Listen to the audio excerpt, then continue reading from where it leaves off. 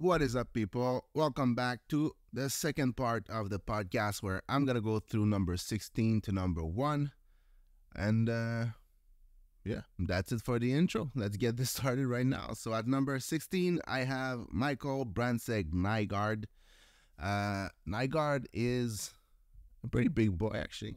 He's like 200 pounds and something around 6'1" and 6'2". He's a right winger that plays in the Allsvenskan, or however you call that thing. And he started the year pretty slow. I actually didn't start slow because he started in the J20 and he was lights out in the J20, but then he went to the Hockey Allsvenskan and it was pretty rough, but he kind of catched up a little bit. I think he has like 5 or 6 or maybe even 7 games in a row where he had a point or something like that. So he's kind of getting going, and he plays a very pro-like game. He's not a guy that's full of skills, but he's a guy that likes to play in the middle of the ice and gets his shot through traffic in the middle of the ice. And he has a very, very solid shot. It's very hard and heavy. Yeah, but outside of that, he's not a guy, like I said, that has a lot of skills. Like, he doesn't have the greatest hands. He doesn't have the greatest, like, passing abilities, or the vision, the playmaking mind is not necessarily there. But he's a guy that competes hard. He's a guy that's going to work hard on his two-way game. He's going to defend. He's going to defend hard. He's going to transition the puck because he's a good skater. And he's going to shoot it hard on the net and score goals that way. So he's very, very projectable without being, like, it's hard to tell yourself that he's going to be like a first-line player. Probably not. It might be a top 6, but I would put him more like a middle 6 guy, a guy that can go between the second line and the third line, like just move up and down the lineup a little bit, because his skills are, like I said, are pretty limited. But the fact that he's a big guy that plays a power game, that has a hard shot, that goes in traffic and plays well, very dependable everywhere on the ice, is going to help him a lot to find a spot in the NHL. So, yeah, number 16, Michael Brandsee Nygard. And at number 15, I have Tij Iginla, and he's a candidate to go probably higher by the end of the year, because I had not limited viewings, but like when I was building my ranking, I was trying to find a spot for him because I like him a lot, but I didn't like him enough to have him higher than that. But I really, really like his game, so I think that by the end of the year, he might be higher than number 15, maybe close to the top 10. I'm not sure he's going to crack the top 10, but maybe somewhere around there. Let me just open his page so I can see the stats at the same time as I'm talking. Yeah, all right. So Tij Iginla is not necessarily the biggest guy. Like, he's like a 6-foot guy, 180 something.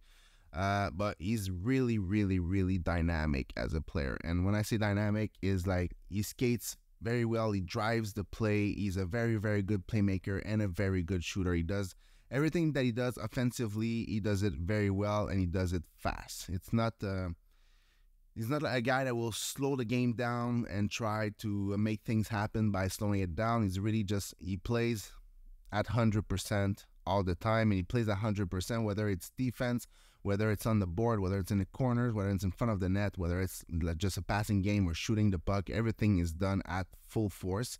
Something that I really like. His compete is really, really high. Like the defensively, he played on the PK a little bit, and he's been pretty good. In his own zone, he will compete hard, and he will try to pin players against the board, or he will try to apply back pressure on the players. And it's decent for a guy of his age. It's not the greatest, but it's decent. But his game is really in the offensive zone, where he can really wire the puck, and whether it's from shooting or from passing, is really, really good at that. Outside of that, that's it. I think also when I watched him at the top prospect game, he was one of the best player on the ice, if not the best player on the ice. Like, all game long, he was creating all kinds of plays, not necessarily the biggest and the flashiest plays, but a lot of little give and goes, and just making pro type of plays that just works and keep the play moving forward and attacking in the zone. He was really, really good. So yeah, Tij Iginla, number 15, and like I said, might go up by the end of the year. At number 14, I have Liam Greentree. I already made a full video on him, so I'm gonna not say as much maybe, but Liam Greentree is a big guy. I think he's now 6'3" or something like that. He plays around 200 pounds. He's one of the best scorer in the OHL, and I think, I'm not sure if it's still the case, but he was the best scorer as a draft eligible. So that is great. And his game is, even though he's not the best passer right now, like I say in my top in my scouting report on him, is that he has the ability and the vision to create passing plays. So I think that even though right now it's not like a strength, I think it's something that it could become a strength. So considering the fact that he's already big and that he's already a good shooter and he goes in traffic and he can shoot the puck really fast. He doesn't need a lot of space to shoot it. He's really good at handling the puck in traffic, keeping it away from poke checks and from defenders trying to strip it from him. But if you add another dimension to his game, like a better passing game, which I think he has the ability to add, he's going to be a very dangerous player. The thing is, he's not very, he's not a great skater. Let's put it that way. Like, he's definitely under average right now.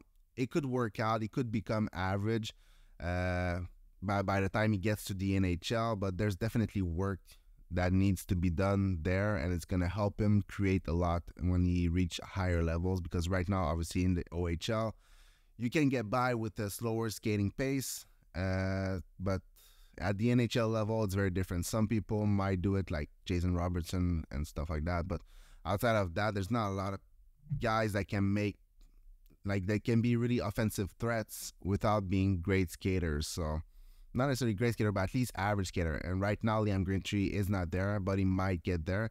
But all the other tools, from the size to the compete to the shot to the passing ability, it's all there. So there's something when you watch him that you look at him and you think, anyway, when I watch him, I think he's a future top 6 guy.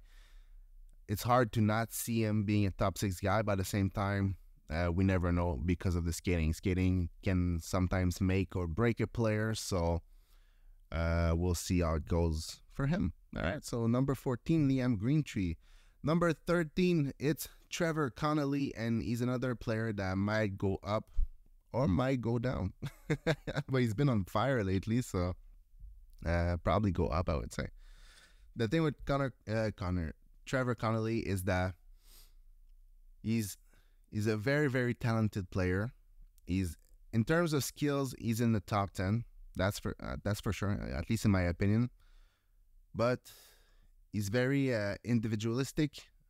He doesn't use his teammate a lot to make the play go forward. He doesn't try to little give and goes to transition the puck or to just to move the play forward in the offensive zone. He doesn't use his teammates at all. Like, he wants to do everything on his own, and that's one thing that I don't like about Beckett Seneca, and it's the same thing for Trevor Connelly. Even though he's probably better in that sense, it's still not great. Like, his game is very USHL, let's say.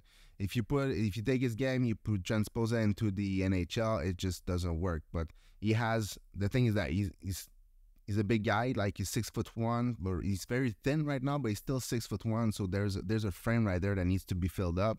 But outside of that, he's a big guy that can skate well, that has tons of skills. So, and you can see he has the vision, he has the understanding how to create from the outside in, or how to go to the inside and pass the puck to create chances, or how to open space for his teammate. Like, he's really good. He's really good at. You can see that he can do it, but he doesn't do it often. He wants to do everything on his own. He wants to shoot the puck himself. He wants to go through the whole team on his own. So that's one thing that is stopping me from getting him a little higher than that. But it's also a thing that players that are 17 years old, they come with question marks. And that's the only thing about him is he gonna fix his decision making? Is he gonna get better at using his teammate? if the answer is yes, then you got a real player and he's going to be very good. If the answer is no, then he might not even make it. So it's really like the floor is not high, but the ceiling is pretty high with him. That's how I like to say it. All right.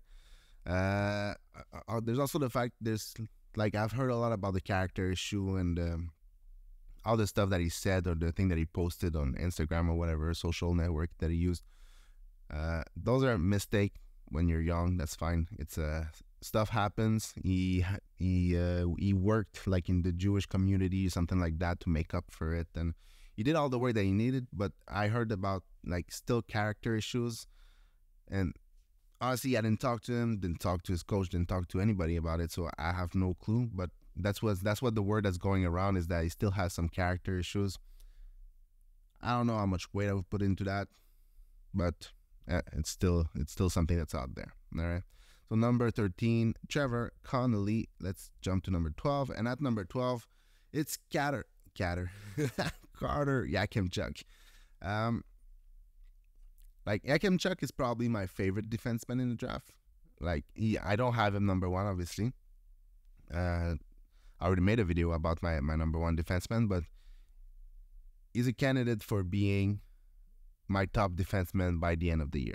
Like, it's not something that's impossible. Is it likely? Probably not. But every time I watch him, I'm just so impressed by his game. Like, he's not a defensive force right now. He's way too, like, he's very physical, and he's sometimes too physical. He gets himself out of the play trying to just hit people. And he doesn't hit people to separate them from the puck. He really just hit people to send them flying. All right? So he's just very physical in that way. And offensively, he creates so much with his shot, and he creates so much with his hands. He has probably the best hands as a defenseman, in my opinion.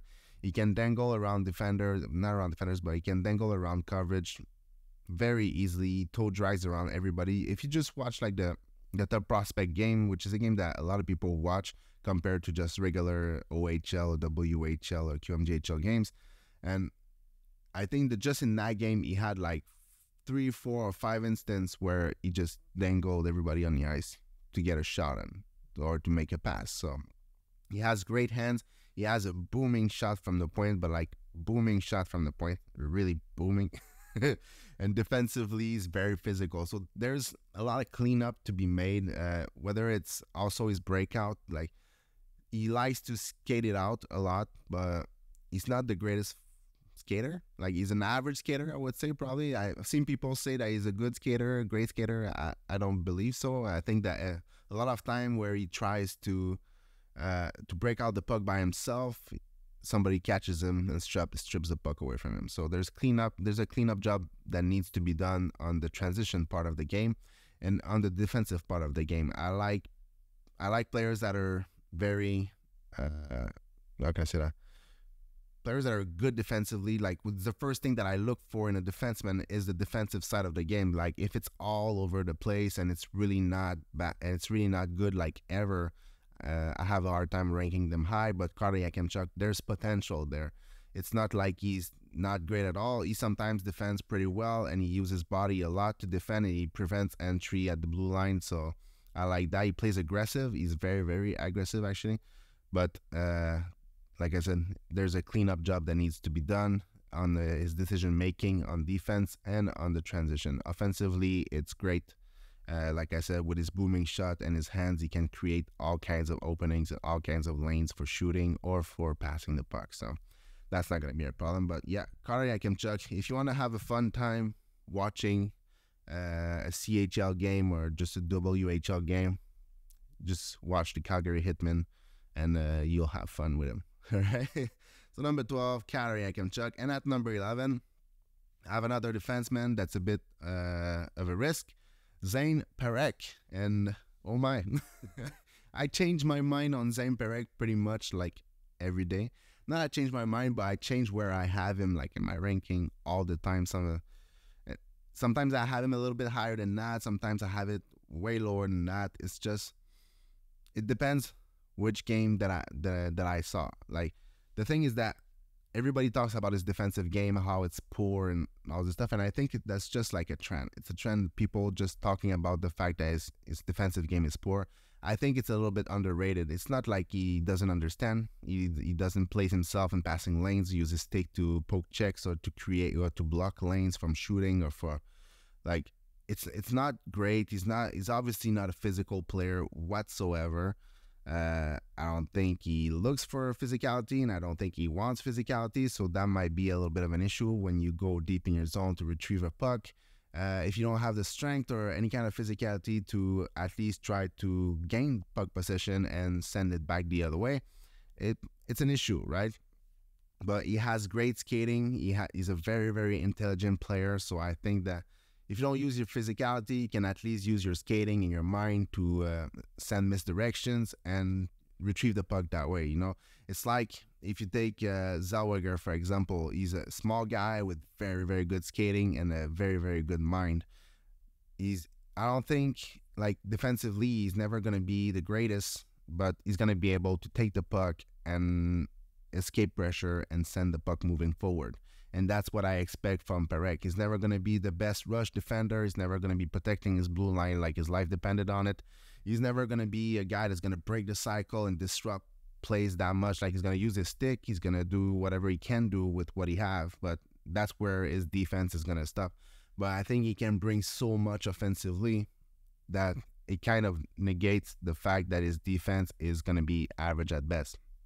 I don't think his defense is going to be like Tony DeAngelo style. Like, I've seen a lot of people say that Zayne Parekh might be a Tony DeAngelo. I don't see it that way. I think he's a much, much, much smarter player. And one of the reasons I think he's a much, much, much smarter player than that, the fact that the guy is 17, and I read on NHL.com like a year ago that he had his high school diploma like 2 years ago or 2 years and a half ago, something like that.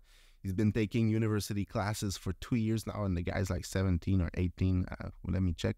I didn't actually open the page. Yeah, he's still 17 for a couple days.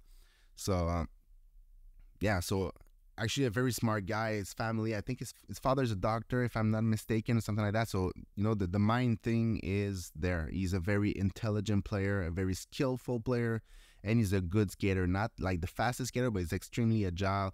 He uses his edges, inside edge and outside edge, very, very well to send fake messages and just like fool players. So he can really escape pressure really well that way. But he's a very risky player. Like, he doesn't mind sending a pass through the middle of the ice. So sometimes that get caught up, and it doesn't help his projection. But like I said, those things can be coached. His offense cannot be coached. So there's that. You always have to take that into account. When a guy can play the offensive side of the game the way that he can, even though he has defensive deficiencies, it's still, you cannot coach what he can do on the offensive side. The way that he can move the puck forward and the way that he can just create at the blue line, whether from his shot or from his passing and his skating and his fake, just the way he shakes defenders and all this stuff, it's not something that can be learned. So the fact that he has it at 17 years old, now you need to coach the defense to be a bit more consistent, better decision making, not sending the puck to the middle of the ice all the time, and be a little bit less risky, like take better decision, right? But outside of that, potential is sky high with this guy. He's just very, very, very good and very, very smart. So yeah, Zayne Parekh at number 11, and next ranking, he could be much higher or it could be much lower. It depends on how I feel. All right, so number 10, I have Konsta Helenius, and I have Konsta Helenius number 10 because, how can I say that? Like, I don't want to sound too harsh, but it's because everybody has him in their top 10. So there must be something about it. I'm not a big fan of Konsta Helenius, as you can probably see now. He doesn't have any kind of dynamic ability.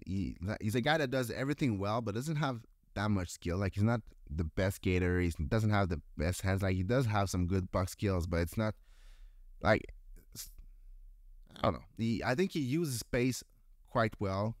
but there's a lot more space too in Liga. But he used space quite well to send the puck into pocket of ice, or even to create space for his teammate, to create space for himself. He attracts players on himself. He's good at doing the basic offense play. When I say basic, I mean it's the basic at the NHL level, but it works at the NHL level. So, and he's also a good two-way guy. He works hard in all three zones, and like I said, he skates well, so he can definitely transition the puck, and in his own zone, he's gonna work hard to retrieve the puck, or to he's not gonna be cheating.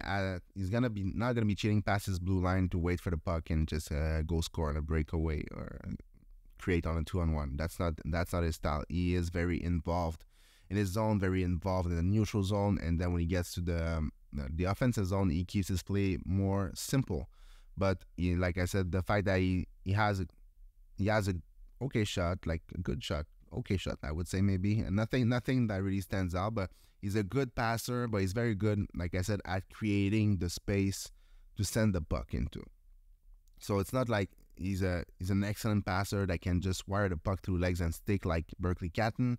That's not the way that he plays. He just create the openings and then send the puck into like a zone on the ice for a player to catch it and score from there, or do his work from there. So a good distributor and a good like facilitator, but nothing flashes really. I didn't watch, like, I didn't see 10 games of him. I saw like 4 games of him or something like that. So, and I saw the U20s where it was okay. Okay. Was it the U20s? I think it was the U20s. Let me check 2 seconds. I'm just gonna check in my list of games. I'm not on the right page. Just a second. Be patient with me.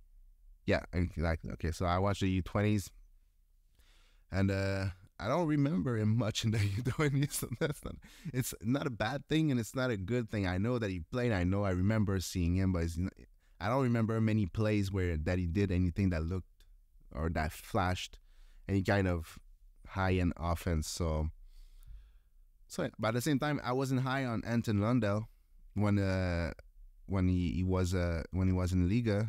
I'm still not that high on him, actually. I think he's going to be good. I think he's a middle six center. I don't think he's anything special. And I think that Konsta Helenius is a bit the same way, but smaller, but a better skater.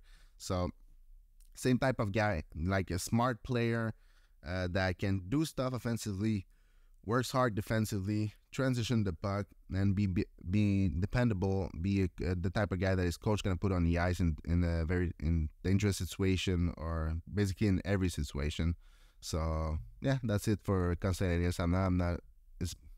I'm not a good salesman for him, but it's just the way it is. I'm not his biggest fan. Let's put it that way.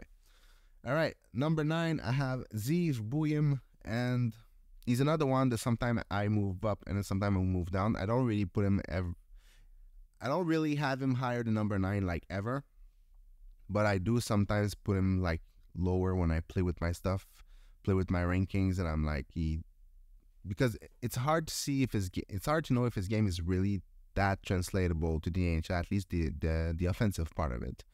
I think he moves very well at the blue line. He creates a lot of lanes. He creates a lot of offense from the blue line, moving up and down, moving left and right. His lateral movement is excellent, like really excellent. One of the best in the draft, I think.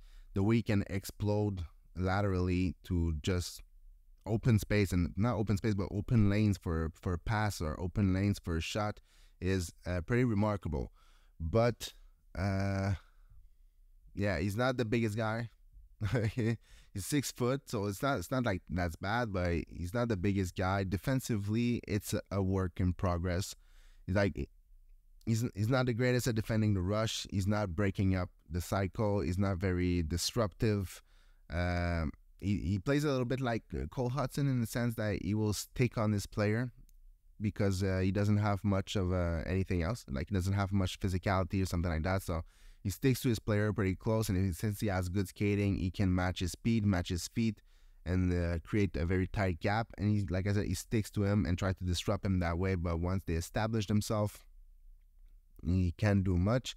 But when it's time to retrieve the puck, there's not many players that are as good as him, I think, to retrieve the puck. The way that he goes into the corner and he just never gets hit, never, like, sometimes you will take a player that isn't like necessarily the best skater or the smartest defender. He's going to go into corner to retrieve the puck, but then he's going to get pinned in the corner, and then it's going to be a battle, and he's going to put his foot on the puck, and he's going to try to pass it to a teammate. It's not going to work. They're going to get the puck back, and, the way it works, right? But with Zeev Buium, it's like if he goes into the corner to get the puck and he has the advantage of speed, or he's first there, he's getting out with the puck. Like the way he can just roll off of checks, and he can just like send misdirection and send the guy left, and he exits on his right or whatever it is that he's doing. He's just very good at getting the puck from the corner or from the board and get the play moving by escaping the pressure and sending the puck forward. So defensively, I think that's his biggest, like the thing that he brings to the game his best attribute defensively is puck retrieval. It's not necessarily his defensive game. Offensively, he brings a lot. Like, he has a good shot, and he's very good at moving the plays. Like I said, the way he explodes laterally to open space and create lanes, it's pretty remarkable. But yeah, that's about it for Zeev Buium. He's a very good player. It's just, I'm not sure, like the 34 points in 26 games in the NCAA, I don't think it really reflects his offensive game. Like, he's not that good offensively. At least it's not what it looks like when you watch him. Maybe he is. Maybe he will be that kind of player. I don't know, but I have reservations, let's say. All right. So, number 8, I have Anton Silayev. And Mr. Silayev is a very big guy. He's 6'7", and he's still pretty light right now. I think he's like 205 or something like that. And so he has a lot of space to grow into his body, because obviously at 6'7", there's still a lot of space if you're just 200 pounds, right? But and also a very, very, very, very, very good skater. Like, he's big and he's extremely mobile. Not just like a good skater, he's a very good skater. I wouldn't say he's elite, but the way he skates, like when he moves forward, and the way he can use his crossovers to gain speed and create speed through the neutral zone, or the way that he can pivot, it's super smooth, and the guy is a freaking giant, right? So it's pretty impressive to see.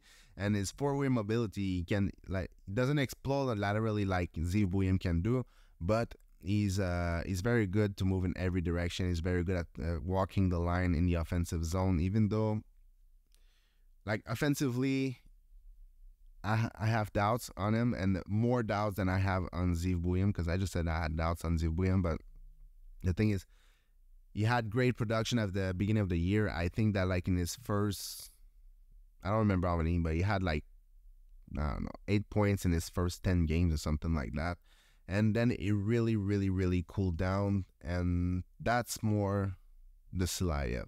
Now he has 11 points in 55 games, and that is more representative than the player that we've seen at the beginning of the year, where he wasn't actually creating that much. A lot of his points were just like deflections or rebounds from a shot on net or something like that. So it's not like he was creating passing lanes and making plays. He was not really making plays.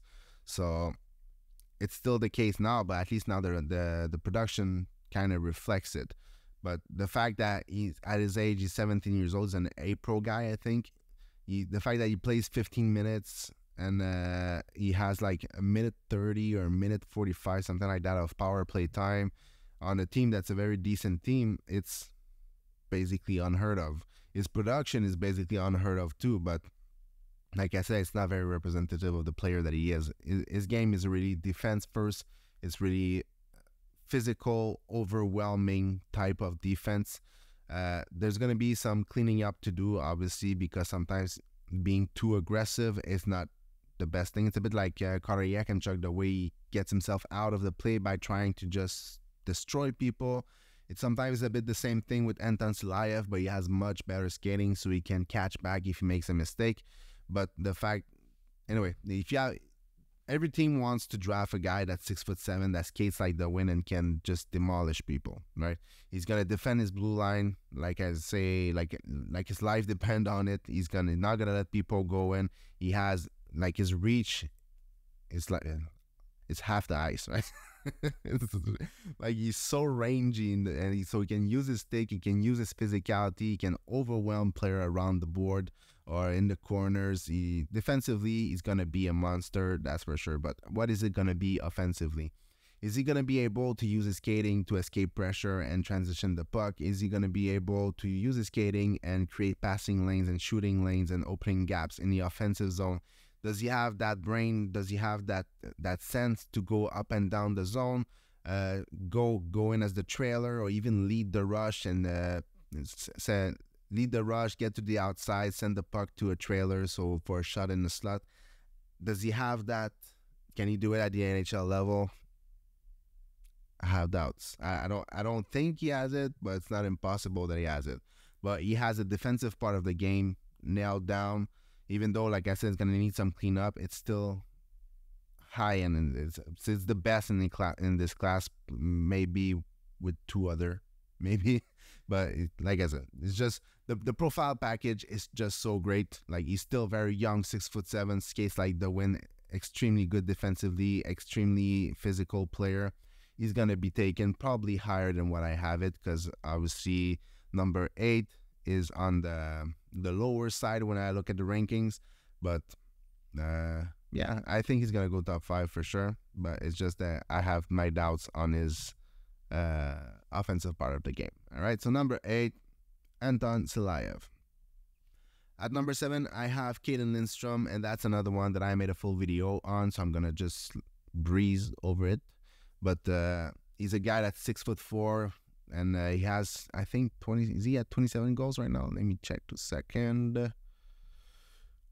Cayden Lindstrom stats. Yeah, 27 goals in 32 games. He's injured right now, but yeah, he's another one that when you look at the profile, he makes teams salivate. Right, the guy 6'4", he skates really, really well. Has a very hard shot, and he's always in traffic. He's always in the crease of the net. So as much as he can score from a distance, and he has the shot to beat goalies from like mid-range, let's say, he always wants to go close to the net to take his shot. On the power play, he often will just stand beside the net and wait for the puck to come on his stick, and then he's going to do a 180 and rip the shot high. Like, he does that all the time. He's very, very... Some nights he's very, very physical. Some nights he's not that physical and tries to play more in the Finnish type of game. But I think that he was like trying to find his balance. Not his balance, but trying to find a balance in his game between Finnish and like his greedy game, if you want. The team that's gonna draft Cayden Lindstrom, they're gonna want him to play the gritty way, right? The guy, because he's aggressive, he's 6'4", he skates well, he's strong, he protects the puck really, really well when he wants to. Not all the time, but when he wants to, he's very, very good at it. So that's what the teams are gonna want. They're not necessarily gonna want the Finnish type of guy. He's not Quinton Byfield, in the sense that Quinton Byfield is a Finnish guy, or was a Finnish guy in junior. Now, he does have some power moves sometimes, but Cayden Lindstrom is a power guy. He's not a Finnish guy. So even though he has the shot, he has the skating, he brings a lot offensively. Defensively, it's also a work in progress, but he competes really hard. He will back check. He will support his defenseman in the zone. He's not going to be cheating. But offensively, he can transition the puck so smoothly. And when he gets into the zone, he can send it to either like a player like Basha or something like that, and then position himself close to the net. And when he gets the puck, he just rips it on there. Or sometimes he will protect. Like, there's so many instances where you see him gain the zone, and then there's a defenseman trying to rip the puck from him, and he just protects it so well, and then he rips it top corner, and he's really impressive to watch. Like, the skill level is not is not extremely high in the sense that I don't think he's a great passer, like, at all. His hands are good without being like impressive hands. But when you take the profile of the skating, the size, the shot, the puck protection, and the physicality that he has, he's a perfect profile for many NHL teams that look for that type of player. All right. So I have a full video. Like I said, you can go watch the full video if you want to see a ton of highlights and a lot of detailed, deep, like diving into his game. At number 6, I have Artyom Levshunov. And, it's I have him 6, and I was just about to switch him with Sam Dickinson, who's my first defenseman on the board, because I think the more I watch, the more I think he's the best defenseman in the draft. It's gonna be tight. It's gonna be tight, in my opinion, between Levshunov, Yakemchuk, and Sam Dickinson. It's gonna be pretty tight, but they're pretty different. I mean, Levshunov and Yakemchuk are closer to each other than they are to Dickinson. They have different type of skill set, but Artyom Levshunov he's a big kid, man. When you watch him on the ice, he's like just 2 times larger than every other player. And it's not like he's super heavy. He's like something around 200 pounds, but he just look so like he's thick. He's thick, and defensively he's very, very physical too. So I think that like his potential defensively, even though it's another one that it's a work in progress. Like some nights it's gonna be really good, and some nights it's gonna be not that good. But it's very like high intensity, very involved, very like disruptive as a defender. He goes all in. Like he's not just trying to block the passing lanes. He's gonna just come at you and overwhelm you and rip the puck from you and then send the puck the other way. He's not a waiter. Okay, he's not gonna be there just waiting for the puck to come to him and try to block the lane. He's gonna go get the puck. So he's very, very aggressive in that way. And he's very, very good, and he's very, very strong. So when he goes to the board, he wins the puck. When he goes in the corner, he wins the puck. When he goes in the crease, he can clean up the box and box out player. He's good enough skater to escape pressure. He can shake defenders off, and shake the pressure off, and have a clean lane for a pass or a clean lane for skating it out. Yeah, he's built like a truck defensively, and he uses it, and he knows it. And other than that, when you go to the offensive side, well, he's another one that he has a booming shot. He's been having a booming shot for so long. Like he's been scoring goals for so long. And he's also very good at passing the puck. Like he uses his mobility a lot, and he's very, very, he activates a lot from the blue line in. Like he will go deep in the zone to create lanes a bit. Like I talked about it in my top 10 defensemen, the video, how Zellweger always goes super deep in the zone, and sometimes he's like behind the net, trying to create from behind the net. So if you have a team with a good system, they're gonna be able to replace a player at the line and have like, somebody that covers for him. But if you don't have a good system and you have players that are a little bit all over the place, it might be hard to cover for Levshunov. But the fact that he just plays up and down, left and right, and just create all kinds of lanes and space that way, and he uses his body to get to the middle as a defenseman. So yeah, he's a fourth forward every time that he's on the ice. He's very risky because he goes deep into the zone, and then he gets back on track and go to the defensive zone and defend hard. But every time that he's on the ice, you can count on him as another forward, basically. So that's why he's almost a point per game. Is he a point per game? Let me check. Yeah, he's 27 points in 28 games from Michigan State University. So not a point per game, but very close to it. And but I think his offense game is more projected. His game overall is more projectable than a player like Zeev Buium, who has a better production. But it's just the way that he defends, his physical tools, and the way that he attacks, I think is just more projectable to the NHL than the way Zeev Buium is. All right, so watch out for him, because he might be higher than that by the end of the year. And I think a lot of people are actually catching up on that. If I look at the ranking, 2 seconds, yeah, that's it. Like basically, everybody has him like number 2, number 3, number 4. There's like the Hockey Network has him number 20. But yeah, so a lot of people are really high on him recently, but he's on the older side of the draft, so there's always that to take into account. But we've seen him coming for a long time, and I think that he's just living up to expectations that we had set for him. And yeah, so numbers. If you get Levshunov at number 6, you can cry of joy. Okay. At number 5, I have Cole Eiserman, and I think I'm one of the very few that still has him high. Like, for some reason, he's falling in every ranking that I've seen. He's falling sometimes outside the top 10, and it's a bit ridiculous, for real. It's like, I can understand anybody who has him like 6 or 7 or 8 or something like that, man. If you have him like outside your top 10, like I don't remember who I saw that was outside the top 10, but I'd like to remember, but my brain is half working. But anyway, it's impossible that you take this guy, you take his skill set, and you say, no, that's not a top 10 guy.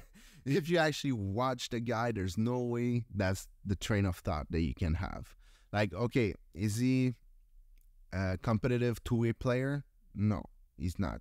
But if you watch him and you go into and you expect to have a two-way player, like, what are you doing? That's not what he is. He was never that.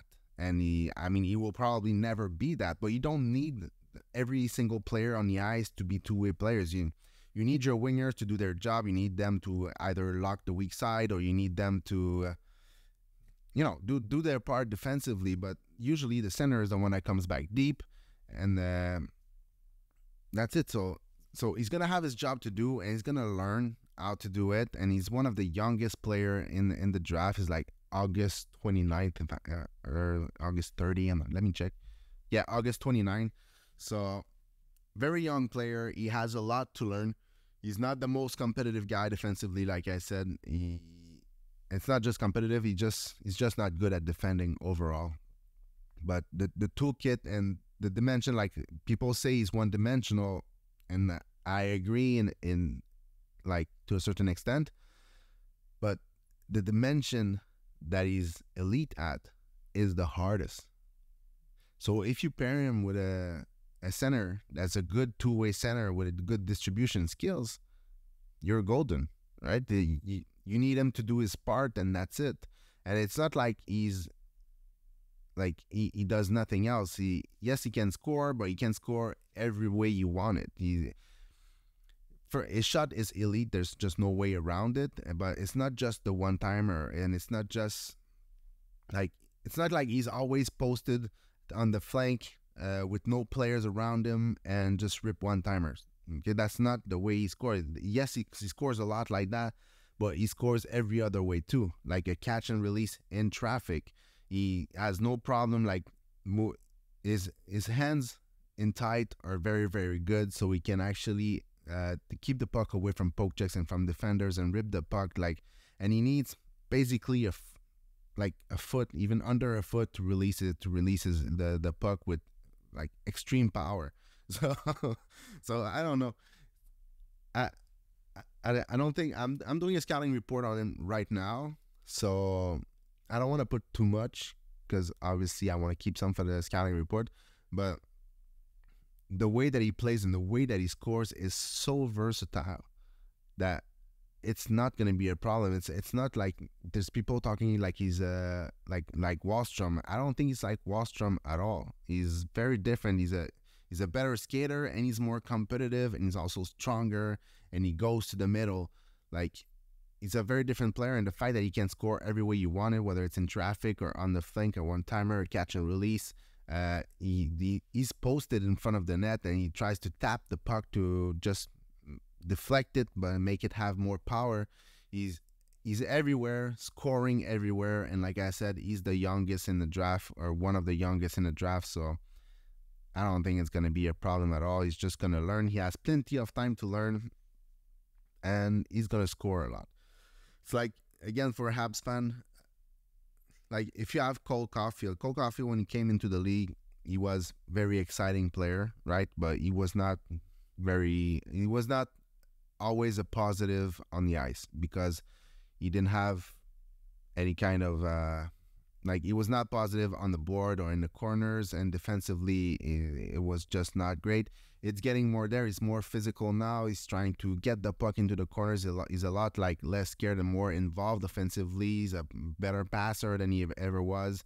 He gets to the middle more. He's more involved defensively. He's never going to be Patrice Bergeron. That's not going to happen. But it's the same thing for Eiserman. He's never going to be Patrice Bergeron, but he's going to learn to play the defense part of the game.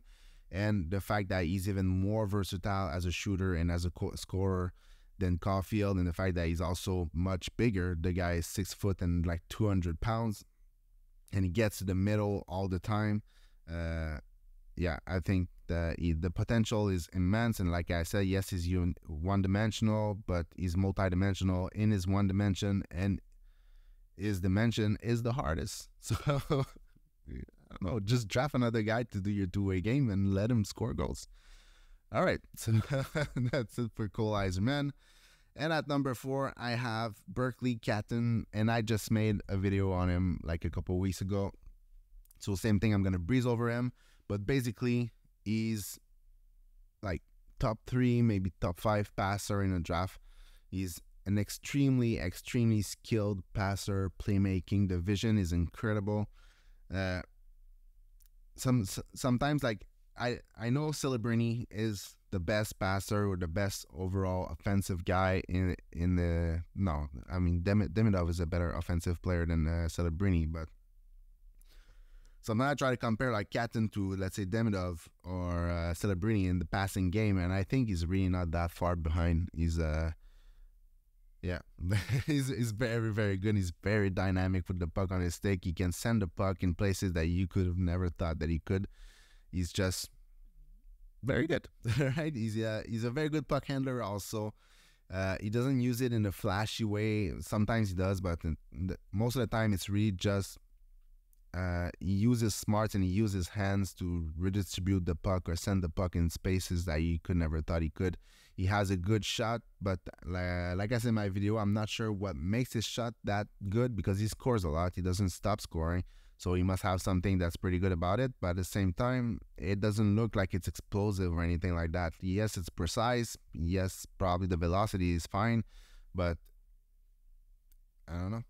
He scores a lot, but I'm not sure why. It's also from where he scores. He's always in the middle of the ice. So even though even though he's like 5'11", and he's very thin also, he's like 160 something, he's still always in the middle of the ice. Like, he doesn't really like to shoot from the flank except when it's a one-timer on the power play. But outside of that, every time that he shoots, it's in traffic. It's in the low slot or the high slot. That's where he plays. So it's very, very translatable. Like, yes, he's small, but he doesn't play small. Even in the defensive zone, like, sometimes he's so aggressive. It's crazy. You watch him. He will pursue, or he will chase you down. On the PK, he will chase you down into your zone, and he will take the puck from you, and he finds a way to score on the PK. He scores on the power play. He scores at 5v5. He scores every time he's on the ice. He's always the biggest threat on the ice when he's on it. So, yeah, the Berkly Catton at number 4, and honestly, maybe he should be number 3. I don't know, but I like him a lot. I like him really a lot. He's one of my favorite players in the draft. At number 3, I have Sam Dickinson, and he's the last guy that I've made a video on as of right now. I have a full scouting report on him, and he's really good. He's a big guy. He's like 6'3". He skates really, really well. He's not an elite skater, but he's like a high-end skater or close to it, something like that. He's a high-end skater in every direction. Like, he can pivot really well. He can go backward really well. He can go forward really well. He uses crossover to gain speed in the neutral zone when he transitions the puck. Overall, just a very smooth-looking defender when he skates. He's very confident with the puck on his stick. He creates all kinds of plays. I think he's getting better and better offensively. I'm not sure if he's still point per game. Let me check 2 seconds. Yeah, he's at 47 points in 49 games with 14 goals. So the production is there, but the thing is that you're getting a sure shot with Sam Dickinson. Like there's no weakness.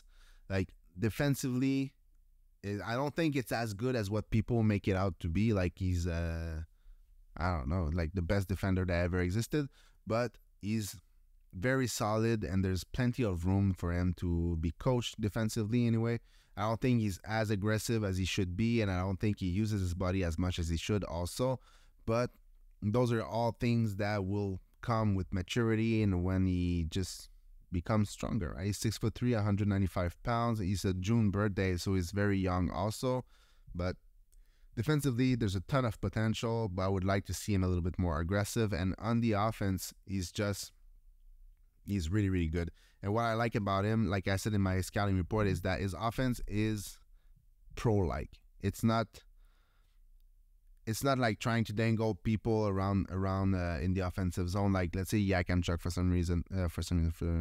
for example, is he like I said earlier, he then goes around every player. He uses his hands to just move down in the zone and send pucks or shoot the puck that way. And it works now. Is it going to be the same thing in the NHL? I don't know. Well, Sam Dickinson doesn't really do that. Sam Dickinson is much more simple, but it's extremely effective. And he sends the puck right on tape every single time, or he shoots the puck hard from the point and he gets rebounds. He keeps it low.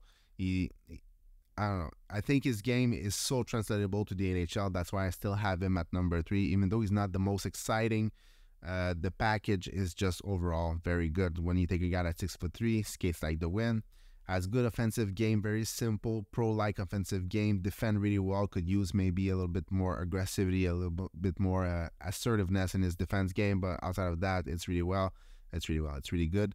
The transition game, whether he break it out by himself or by passing, he can shake off defenders, shake off the pressure, the forecheckers very easily, and he's very hard to strip the puck from when he has it. He's heavy on the puck, so yeah, I think the potential is sky high as a two-way defender in the NHL. I think him and like Levshunov are maybe the two that I think might have like the potential to be a real number 1 defenseman.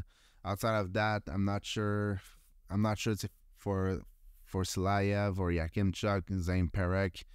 I think they might be more like in the top 4, and Dickinson and Levshunov maybe more in the top pair or number 1 defenseman. All right, so go watch the video if you're interested. Tons of highlights and deep dive into his game. At number 2, I have the Russian star, Ivan Demidov. And I'm going to have a full video on him at some point, but not right now. I think so, I will. He's just the most exciting player in the draft. There's nobody you can watch and have as much fun as this guy. Even if you take players like from last year, like Mishkov is not even close to be as fun to watch as Demidov. Demidov is just so dynamic. I'm not saying that he's better than Mishkov, because I think Mishkov is better than Demidov, but he's the most dynamic player in the draft in the sense that he drives play and he has such good hands. The puck just takes on his stick. It's like I can't even put it into words. It's just when the way he plays. Look, I'm not sure the NHL is like that, because obviously the defenders are better, they're bigger, they can just push you to the side if they want to, especially when you're not that big.